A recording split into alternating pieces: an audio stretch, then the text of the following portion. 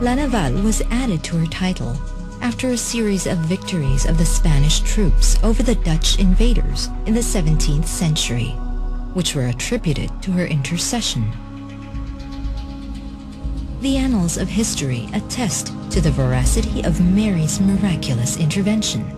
famous for the 5 naval battles in 1646 against the invading Dutch fleet.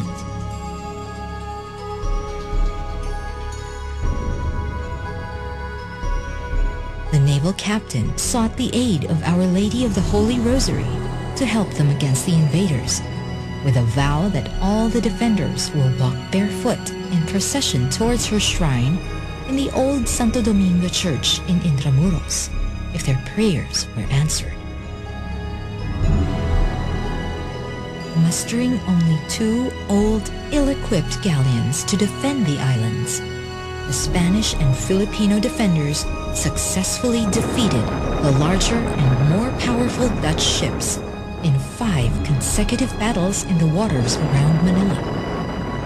Hence, the Blessed Mother was referred to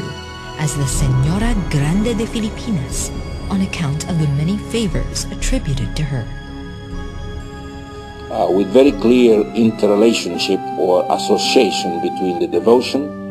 to Our Lady of the Rosary, the prayer of the Rosary, the promise, the vow to have this pilgrimage on foot to Our Lady's shrine, Santo Domingo in Manila, if they won, and the victories. So this close association of prayer, a promise, and the victory themselves, consistently within the 5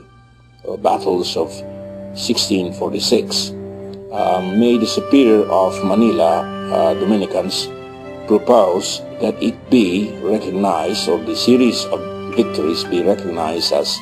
by divine intervention through the intercession of Blessed Mother. And by 1652, the witnesses, the accounts had been submitted, and they were evaluated, and they had been officially declared as inexplicable from a natural standpoint, and that they were the work of God. And God, through the prayers and intercession of the Blessed Mother, had granted victory to the armed forces in those 2 miserable ships that fought in 1646.